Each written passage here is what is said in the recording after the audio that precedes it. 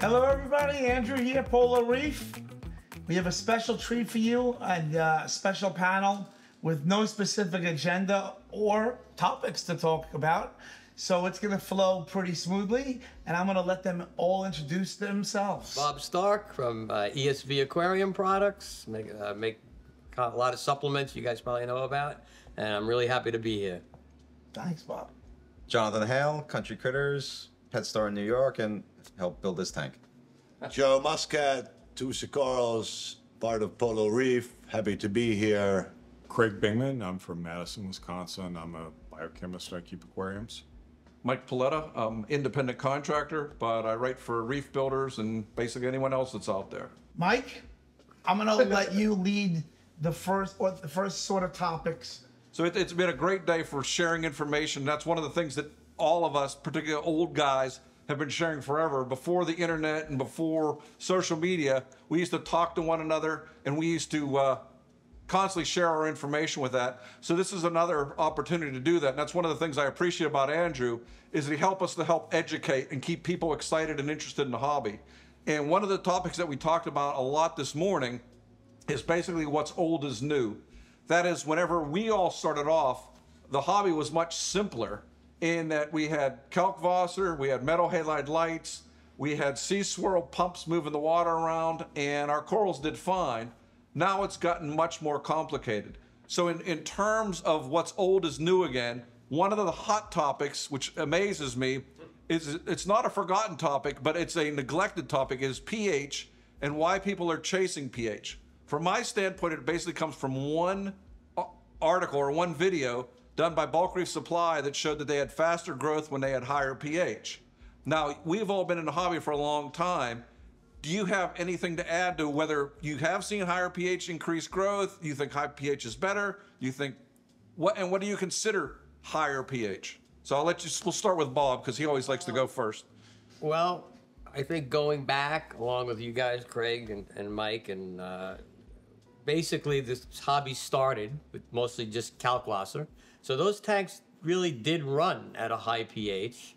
And the alkalinity was always like an issue. We always had to once in a while add a buffer or something to bring up the alkalinity. And those tanks did well. Great coral and algae. But then two-part came out, calcium reactors came out, and people were able to go up in their alkalinity a little easier. And growth increased. That's my memory of it. Things did seem to do better. So I think when we just talk about pH, we're only talking about one element of a much more complicated thing, which is the saturation state, calcium carbonate, and coral's ability to calcify. And all of these, there's many players in that, and there's nobody that I can think of that can explain it better than Craig. So calcium carbonate saturation state and alkaline. Craig is the king of that subject. Yes. So, thinking back to those times, we had a hard time evaporating enough water from our aquariums to support calcification, right? And there's an article about that from a long time ago. And if you don't evaporate enough water, Weren't people blowing fans on top of the tanks? Absolutely, absolutely. I sort of remember doing that. Well, that was to cool it from the halides and to increase that evaporation. You got to and experimenting with slurry, experimenting with concentrate. Then you'd put in supersaturated calcium. Right. hydroxide. Okay, I remember those. And that was always a little bit dangerous, right? Oh, yeah. And so I think part of what happened was that there are a lot of people who were not able to really hit a reasonable alkalinity target that were suddenly able to when the calcium carbonate CO2 reactors and the balanced two-part supplements came along. And so, of course, growth increased, right? But I think all of the things being equal, and they're usually not, right? If you bump up pH, a few things might happen. Will you increase growth? I'm not sure. I think that you do increase the advantage that calcifying organisms have over bad algae because they're able to, the carbon dioxide concentration in the aquarium will go down as pH goes up, right? So if you're a green algae, you want to use CO2. if you're a coralline algae or a coral, you can use bicarbonate, right? And so you give the advantage to those systems, and that's what you're trying to grow, right? On the substrate. So I think it's like all things are not always equal, right? And so what happened for one group when the two-part and the CO2 reactors came along didn't necessarily happen for everyone, because there were some people who were evaporating enough water and making a perfectly good go of it with lime water. They were getting to that alkalinity level. Right. By the way, And the back in alkalinity. those days, did they have dosers like we have today? No. They had kind they of did- like a What were you dripping They with? did have IV bags or something? peristaltic pumps. Yeah, that you would do drip peristaltic out. pumps and IV That was bags. a thing. chemical dosing pump Right. too. So Yeah. the important point about bicarbonate is when you raise the alkalinity at a given pH, you could go up in carbonate, but then it kind of stops, and then everything else is just increased bicarbonate, pretty much, right? So you're increasing the concentration of inorganic carbon at a higher alkalinity in general. Yes. So, and if you're increasing bicarbonate, I think there's studies that show that's to the benefit of the coral, because the concentration of the bicarbonate's higher. So it's even hard for scientists to like decompose this. And I think that when they've looked at it, bicarbonate tends to be a very important parameter in terms of coral growth. Right. All right, so It's like adding extra CO2. What does the anecdotal evidence suggest? Store owner, or what you hear or see in systems? Let's do it that way. Comment on that? Yeah, go ahead. Because a lot of people have seen that video and are trying to chase this pH number, especially on a new tank with a low coral population and low bioload, and having a lot of other issues from trying to chase these numbers instead of just, oh, I'm dumping in calc and I'm pH is 8.5, but and then they're ending up with sand beds calcifying and things Relationship of alkalinity. because they're just chasing numbers and not trying to, it might be more of an advanced or a more seasoned tank thing rather than starting off that way for some people. And I think people are confusing that with, seeing this video that the pH is so important. Yeah, I think for new tanks, they're really prone to like make concrete basically until everything gets fouled out with organics and there's less opportunities to nucleate, calcium carbonate crystals to like lock everything together. Right. So that's Like we do that's get gotta like be a thing. probably one person a week has that happen because they watched the video and went out and did this without. And are they checking alkalinity? They come to your store. Yeah, my sand bed's a rock. What happened? So Well, what are you doing? Well, I remember those days. Yeah. the statement. Yeah, right. Because they watched the BRS video? Yeah, and they went out and they ordered calc, and That's just one of the did most things. popular videos is high pH leaks. Yeah. Did they faster coral update growth. that though and reverse it a little and say, well, the alkalinity is But important? if you're just starting out, shouldn't you be Alkalinity is concentrating increase the on pH. They had them growing your different corals some, Same alkalinity. as opposed to some sort of like a race, right? It's like everybody wants to go fastest. Right, but Right. Whatever. what the feedback I'm getting is everybody's like, oh, well, this is what they said is important in this, and I was like, well, let's start with some fundamentals of calcium and alkalinity, and not just jump into Well, the talking about the fundamentals of kalkwasser for these new people that are getting into it and starting to use it, we know that kalkwasser precipitates out phosphate. Doesn't it also precipitate some trace elements like fluoride and some other things as well that may be somewhat detrimental? So, are you talking about mixing lime water? When you're mixing lime water and you're dripping it into the tank, when that hits the water, is it causing other things to precipitate out, like fluoride or other trace elements? I don't think that it would probably do very much with fluoride. Theoretically, I mean, if you have you can make calcium fluoride as an insoluble mineral that you find in the Earth's crust, right? So but I don't think that really happens. I think the little pulse of precipitate that you see is mainly calcium carbonate fines and maybe a little bit of magnesium hydroxide, which goes back in the water pretty quickly. It will definitely, so I don't know that it directly precipitates phosphate in an aquarium when you drip it in, but it definitely seems to increase the poise of the system to export phosphate. So I think it makes your skimmer work a little bit better, and you get rid of phosphate that way. It's like lime water does all these little pushes, and most of them are in the direction that you want them to go. So I think incorporating some lime water into aquarium husbandry is probably in the right direction. And I think the top shelf and they figured it out using it. The farmers that grow corals. Yeah, there's a lot of this is farmers not this is not a secret subject anymore. Right. No, But A lot of my two-part goes to farms that are using cal. No, I get And it. then just using the two-part to fill in Right. where they Yeah. can't get it. Right. And Well, just to circle back really quick. That was a use case for it early on, Right. and it was very successful. Right. Yeah. I mean, I tried to formulate the Bionic to give you a big pH push for people who didn't want to use calc, and you can kind of get away with it. But if you really want to get to that higher pH and sweet spot, and plus Kalkwasser is cheap.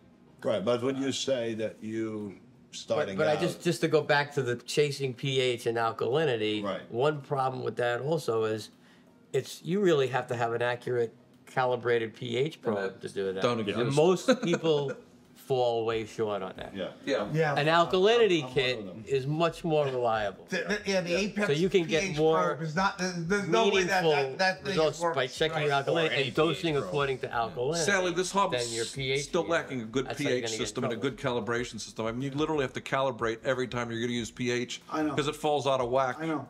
so quickly. Right, so there's a fundamental risk there, I think. With pH probes are usually okay for a few months, and then if they've been in continuous duty, they'll start to flake out, and you have to calibrate them. So I clean them. It also depends Basically, where they're located. if with you the find that biological- you have to calibrate your pH electrode like once, that's a suggestion that it may be towards the end of its life. It should really hold in salt water for a long time. Really? Now, the freshwater people have a much harder time because the salt content, the ionic strength of their systems is much lower. So the electrolyte in the pH electrode goes away faster, and they chew through pH electrodes much faster than reef people do. And they are, in some cases, controlling pH carbon CO2 dioxide. does. So they kind of need that to work pretty Right. well. So I wanted to say something about carbon dioxide there, Right. because pH and carbon dioxide are inversely related in seawater. So if you have high carbon dioxide in your house, you will have a low system pH usually. I remember that visit to and- Greg Scheimer. Exactly, That was right? a We big were thing. all together, Yeah. Right. and Greg there was probably, 10, 12, 15 people down in Greg's basement. There's a little basement with a 500-gallon tank, and Right. the pH starts dropping. And the pH he starts freaks. plummeting, and he's like concerned that someone's like poured something into his tanks, right, to sabotage them. And I'm like looking at the volume of the room and all the people respiring. And I'm like, I think it's probably carbon dioxide from all of us. And I went back and I'm like, yeah, definitely the carbon dioxide constant.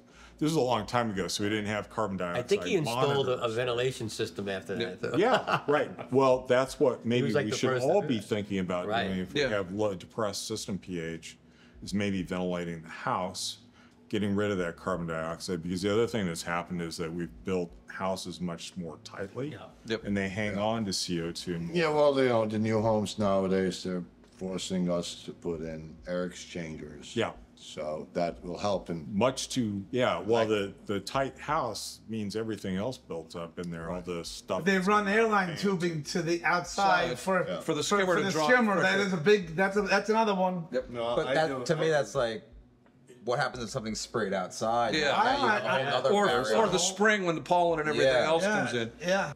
My question is, a reefer coming into the hobby, we're talking about Kalkwasser and pH and all of this. Should he be, Should be starting afraid. out, he should be running out the door when he hears about, trace elements and individual dosing, obviously. But should he be starting into the hobby dosing Kalkwasser, chasing pH at that early stage? I don't think so. I Because- think Should that he have SPS at that early No, Probably that's the not. problem. If he's a new Most of them have hobbyist, SPS now. Well, let's say So- let's ask the fish guy who runs the store.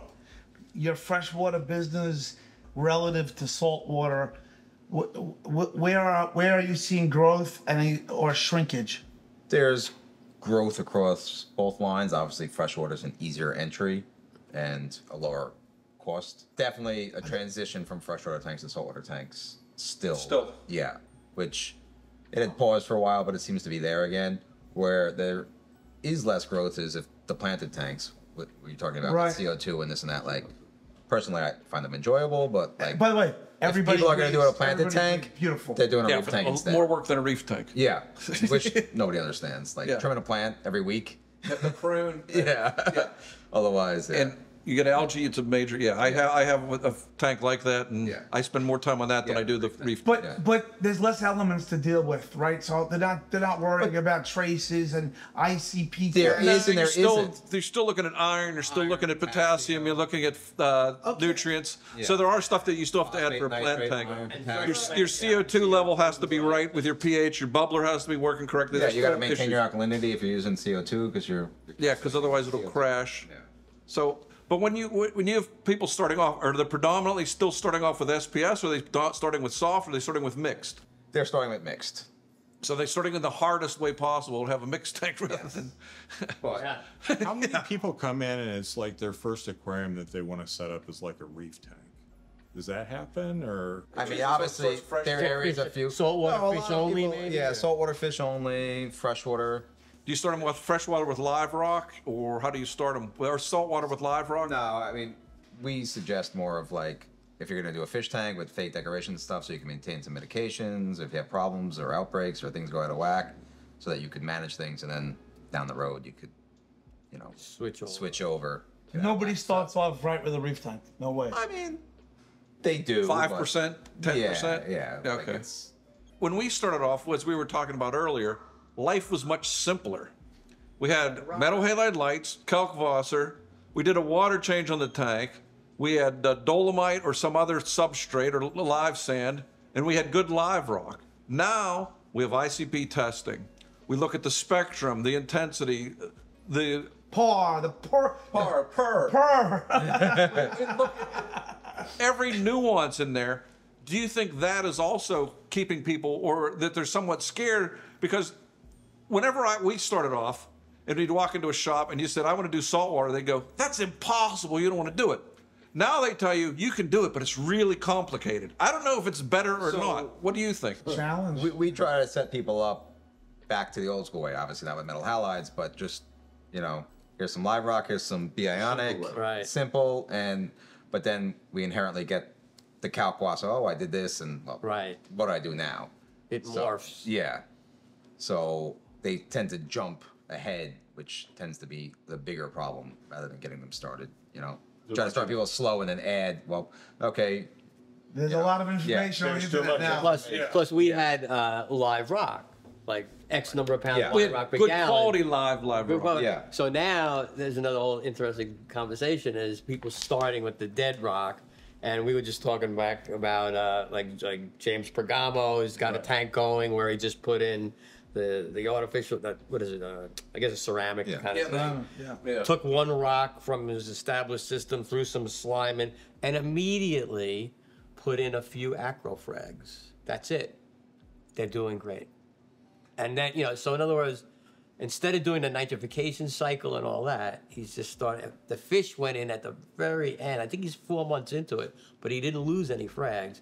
So that's kind of interesting. That what's really the best way to start a tank today? Yeah. And that gets into like the freshwater gets- tank. You start with plants, right? right. Well, that also gets into what I was saying, that you're like, oh, you don't start with SPS. A lot of people are successful You're in right. the beginning with the SPS because there's no. I mean, you things can't out really of go whack. wrong with Yeah. cold coral. Yeah, right. But you're right. You could do it. Imagine if you're starting a tank, like you're saying, and you have a piece of a rock that has all the good stuff on it to get the tank cycle. And then you start one coral, two corals, one fish. Two corals, one fish. A lot of times where I experienced from hobbyists that they do wrong is that they right away go and buy a lot of fish. Right. And then their nutrient Or a lot of levels are corals. out of control, and now they're adding corals that the corals are going to struggle because now they don't know how to control the nutrient. So I always looked at it from all the studies and experience that and things that we've learned through the years. If you were to introduce everything at a balance, Right. your new tank, because that's another thing. When it's a new tank, you have no problem with lighting, you have no problem with flow, you have no problem with anything. Less coral All biomass, trace less elements trace are on, element to everything demand. is apart at perfect level, right? Your equipment that's removing nutrients, which is also removing a lot of these trace elements, right, are not, you don't need as much equipment because you don't really have a lot of nutrients. So that's why I always said a new tank should always do a lot better than my tank that's 16 years old. And you don't have The a same buildup of sand bed, organic stuff hidden. same everything, build up in nooks and crannies in the tank.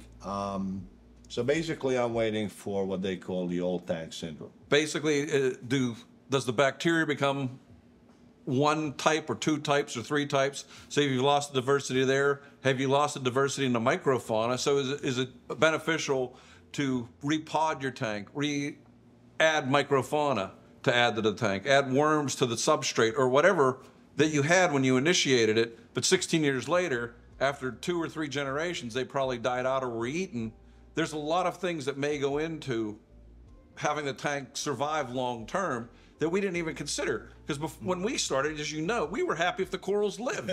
We actually started with bare bottom tanks too. Yeah. The sand came later. We still recommend. And now we're going in the it's beginning. Still Yeah. yeah, because when Well, you get those old algae sand beds. bottles, algae battles and stuff, and it's just easier. to Old maintain sand the bare beds, bottom. we don't know the rate that stuff's breaking White down in painted there bottom? versus the rate that is You could accumulating. always add sand down the road, but Yeah. after you've gone through an algae bloom and you've managed it, you always Diatom put some bloom sand in, and, yeah, 'Cause and- it's much easier to clean that up and siphon it out when it's bare bottom. And For 16 years. Now we're going back to what's old is new. aren't we? Yeah, you love this topic, Joe. I'm an old school reefer, and I still believe it's the OG best- reefer, not it's old the school best OG. way.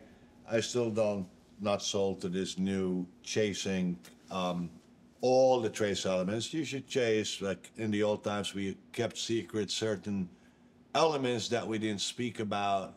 How do you get that color, Joe? You know, you didn't spill those beans. Today, everything is up in the open. Sponges, filtering water, silicates, what else DOC are they- removal. Well, Yeah. also, What are they removing, and what are the beneficial parts about them? I mean, in the they're reefer? filtering stuff so they can pull all kinds of things out. They're also potentially secreting compounds, that are engaged in turf wars in the aquarium, and that can be bad for stuff, right? So sponges are really good at making toxic secondary metabolites. So it's not So right. there's it's complicated. But they can Um, remove dissolved organic. they can also with do the that as well. symbiotic So it's like bacteria. it's like everything else in nature. It's complicated, but there are some sponges that live on the top side of the rocks now, the photosynthetic ones. Yep. And those are kind of like a problem. I think they are a They little bit overgrow. too successful. Yeah. And those sponges I'd probably try to stay away from. But the ones that are on the back sides of your rocks, I think that's generally a good thing. I don't know how you get that stuff if you're starting out with. yeah, you got to get live Bear. from somebody Steve else. have to Tyree used buy, to sell rubble with I sponge mean, on it. back in the day, Steve Tyree used to sell them. Yeah. You know, The cryptic, he's out of that cryptic business. organisms. But don't sponges also slough off cells that some do. corals eat, and it's another food source? They produce a massive amount of some of the detritus in your tank is probably slough Yeah. sponge cells. If you look at it underneath a microscope, you'd see sponge spicules and stuff like that. No, because Maybe this is what's feeding the acros, and that's what people are missing. yeah, the sponge live food. rock. Yep. No, but one of the things that You see whenever a I good started off sponge power. Whenever I started off a tank with dead rock, one of the ways I removed it. couldn't get the corals to grow until I added rocks with sponges on it, cryptic sponges. And once the sponges took off, then the acros started to survive. Prior to that, no matter what I did, I couldn't get the corals to live in that rock. I don't know. I can remember a conversation with Steve Tyree, and I think you were involved indirectly in all this when RTN first hit. That's when we were like, "There's something missing that could keep these things in check." And I think Steve's approach was sponge, cryptic things, filtering bacteria. And that's when I came out with the bromide fluoride, because I think at the time there were mixes that didn't have bromide, because we were worried about that. We were worried about it. We didn't have ozone. Right. That's the bar I still have. Right. I'm sorry. We didn't have ICP. So I came up with this thing, and Craig was like, "You really don't need fluoride in this bar." but it was. But the bromide thing was interesting. It didn't cure RTN, but there was some positive effects, like anemones. Somebody would get back to me. Anemones did better, but I have no idea what the levels were. Bromine. And it was a very conservative dose. It was like 1 part per million a week. Bromine shows up in a bunch of secondary metabolites from marine organisms. It's just like all over the place. So there's all kinds of brominated organics that are made. And there's undoubtedly they're important, or else they wouldn't be making them. We don't understand exactly why they're important. But if it's not there, presumably they can't make that stuff. So right. That was just a theory. We were desperate.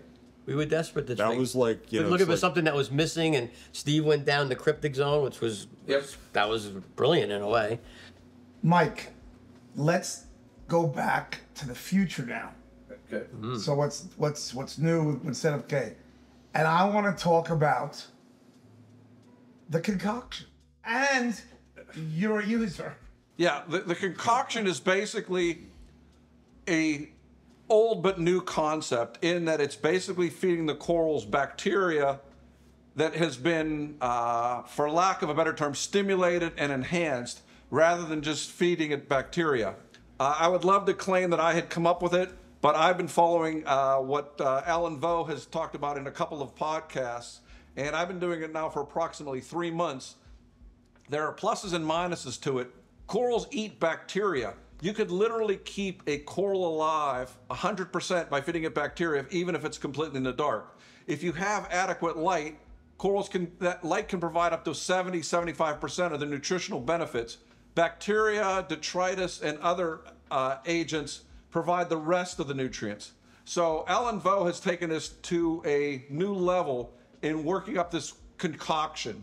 So what is this concoction? I'll leave it to you to look online for his podcast. But what it basically is a grouping of bacteria. And it's been changing, and it's like mutating along the way. You know, other people find other stuff, or stuff has been running out. Right. But I have my thing is like, what happens? It's a bunch of zeovit, vitamins, amino acids, bacteria, enzymes, probiotics, and a carbon source. So it's critical that you have all of these compounds. It's also critical that you have it oxygenated, because if it goes anoxic or anaerobic, it produces a whole different group of things, but it doesn't particularly smell well. And you want to keep this out. What I'm doing right now is I'm using an old San Francisco Bay brine shrimp hatchery, so it aerates the compound constantly. I just take off as much as I want. I do 200 milliliter batches into my 600 gallon system. I repopulate it with clean seawater. Don't use the water from your tank because it can put in a pathogen, a carbon source, and food back to it. So it's like a food like a Benepets or Reefroids. Yeah, Reefroids or Benepets or both. But I also use Min-S from Fauna Marin, and there's a couple other compounds in it that act as food that are very nutritious for the corals.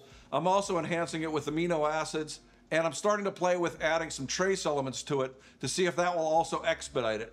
Because the thing about trace elements that we talked about earlier is that there isn't anything in the literature where corals take up trace elements directly. They take them up from the bacteria that they consume. So by adding the trace elements that I want to the bacteria, I'm hoping to expedite their taking those up. So this is a work in progress. As Alan says, he didn't note any changes until at least a month. I've been doing it 3 months, but I've tinkered with it, and I've had, for the most part, very good results. I have had one bad result when I added way too much of this compound of this concoction. I get lazy from time to time, and I was leaving for 4 days, and I said, okay, I'm gonna be gone for 4 days. I'm gonna dose it all at once. That was a really bad idea. I went from 10 nitrate and 0.15 phosphate to 0 phosphate and 0.05 nitrate in 2 days after I dosed this. So you have to be careful. As I said, this is still in its infancy in terms of our understanding of this. How much a batch that you make lasts how long? It lasts indefinitely because I keep feeding it and keep refreshing it. Sourdough or something. It's like a sourdough starter. It's not fermented. It's Mike, aerobic. Yes. Have you been carbon dosing before you started this? I was carbon dosing before, and I'm still carbon dosing. Okay, so you were a carbon doser. Because before I started this, I was also dosing ammonia, which is another hot topic. I'm doing both because I'm always trying. He loves the fish and the corals. I like the experimenting and trying new things. That's my thing I enjoy. So I was doing ammonia before this, based on Sanjay and Randy Donowitz basically saying corals consume or absorb ammonia better than they do nitrates. So rather than trying to It's a fact. That's a fact. It's a fact. There is a paper that will dispute that, but Is that right? there's always a paper that disputes. All right. Bob knows every paper to dispute anything I Well, there understand. is, no, there is. my That's, in general, that's true, but some researchers have found the opposite. Really? It could be a different thing for different corals, depending on where they're located. Since we talked about ammonia 2.5 months ago on Reef Bum with Keith, I've probably talked to 100 people about it. I haven't had anyone tell me dosing ammonia has been horrible. So I will go with the consensus that it's been pretty Anybody good. with fish in the tanks dosing ammonia, they're breathing it directly out. Yep. Which is probably the biggest Lots of advantage. fish. Lots of fish. Lots of fish. Lots of piss and urine. But a lot of these new reefer tanks do not have lots of fish. They have a small amount of fish Because they So can't then, the then nutrients. it would be, yeah. because they're worried about the nutrients, and it's difficult to get good fish. I mean, where I live, it's very difficult to get good fish. So in that context, I was dosing ammonia, but you got to split it up. I do 4 10-milliliter doses of it a day. I screwed up once and did 40 milliliters once, and I lost one of my angelfish. So from that I'd had for 7 years. After flew it too goes, close to the sun. You don't notice if you do an API ammonia kit, it doesn't go up to like 0.2 or No, I do. nothing like that. I've done a HANA kit right after, a half an hour after, an hour after. Yeah. It's undetectable. What results you're seeing in your tank by From all this. dosing ammonia from all of this? From the ammonia, I was starting to see faster growth. More importantly, I hadn't seen Sanjay's tank for 6 months, and he had started dosing it 3 months before. And his tank was, for Sanjay's tank, it was bad. The last time I saw it, right after he had done 3 months of ammonia dosing, it was as spectacular as his tank had ever been, and that was the only change he had made to the tank. It's like looking at your kids. When you look at your kids every day, oh, they're the same size they were 5 years ago. I see Sanjay's tank 2 or 3 times a year. After not seeing it for 6 months and then seeing, going, what the hell did you do different? The fish tank owner wants to sell fish and not ammonia. Not necessarily, but I'm going to ask a question here.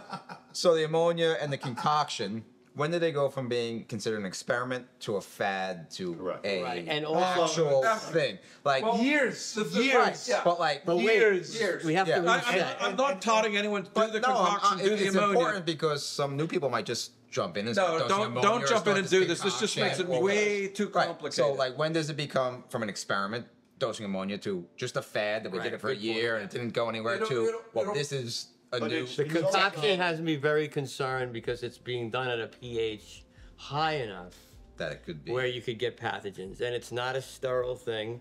The Benepet's ingredient has animal fish meal in it. That itself could have some Vibrio kind of things in there. So it's an uncontrolled bacteria. if it was at a Now, lower you pH. guys know I've been working on a similar thing, but more fermenting, where the pH is dropping to a 4. Hold on. The viewers don't know. Well, now they know. Now they know. They don't know watching We're the gonna YouTube pursue series, this now. but We're gonna they- pursue they're this. in the Bob's front. working on the secret sauce, is what he's telling Bob's you. working on the series. Craig said sourdough. That's actually a safe fermentation because the pH. Who gets food Preserves it. poison from kimchi? We have a lot of experience with that over time, and Yeah. we've sort of got it boxed off into a safe corner, whereas the other stuff that's being discussed is like As soon as you're There's bubbling, we don't understand how that stays safe. right, and I think there's confusion about the introducing pH. the atmospheric I just wanted to- pathogens through Right, you got an air stone going in, so you're pulling in any bacteria in the air. But It's like the tube outside. But I think there's confusion about the pH. But the pH on a reef, yes, at a lower pH, it's been shown pathogens could be more of a prevalent problem. But this is completely different. This is low pH in fermentation. It's a 4 pH, and that's how it keeps the Right, that's preservation rather than... Right, and most of the, I'm going to go out on a limb and say probably most of the probiotic bacteria that are sold if you check the pH of the bottle, it's going to be pretty low, and they're probably being produced anoxically or anaerobically through fermentation. So, and they're facultative, so you could put them all of a sudden in an oxygen environment. Some of these, they'll just kick right in and do something. This is basically carbon dosing on steroids. Yeah. Yeah. I guess. With Externally. and gut loading bacteria with Gut stuff. loading. Right. You're basically using an external system as a stomach for the corals externally, and then adding it. So I'm all already- those ingredients, they're not staying the same. Because Right, I Craig? might They're not being need- metabolized I might not need all and these changing. ingredients. So you're not- let's say I'm carbon dosing for 15 years, and my PO4 is at 002. And now I'm doing this mess. It's a problem. It's a problem for me. Yeah, it's a problem. So This is not for everyone. This not being explained to hobbyists? Hobbyists are going to end up killing their tanks with this thing. Because Unless you're already at 0.15 and you want to go down to 0.06. this can only work, in my opinion, for people that want to lower their nutrients. It sounds like a Okay? nutrient control. This is instead of dosing lanthanum chloride to let's do this, mixture. That's besides all Which the is more issues. Are you seeing a feeding response from it? Yeah, I'm seeing much more polyp extension. I'm seeing thicker polyps, and I'm seeing what looks like a mass below where the polyps are. What were your numbers Could this be before this? could this be done without the carbon dosing part of it? What were his numbers before this? My numbers, what I try to run is 100 to 1 nitrate to phosphate. Okay. So my numbers have been roughly 10 nitrate to 0.1 phosphate. So that's 10. I call it 10 to 10. No, it's 100. So that's pretty high for an SPS tank, in my opinion. Again, this is my opinion. But it's within reason. One day we'll figure this out, guys. Yep. But not today. Not today. I want to thank all the guests. Mike, thanks for coming out. Dr. Craig, Joe, Thank you for Marspetz, having CC, us. Yeah. Jonathan, who built this beautiful tank, and the guy that makes a lot of my products, chemist Bob Stark. In the meantime, it will be on YouTube. Hit the subscribe button. Love you. Good night. Thank you. Bob Stark from ESV. I noticed Hold the that same up. thing. Hold that up to the camera. I noticed the same thing. This is kind of like a. This is. I had a. You used this. There's no literature showing that the corals are taking up the trace elements directly. It's all the bacteria. Am I gonna get royalties? It's free salt. Yeah. Dr. Craig Bigman.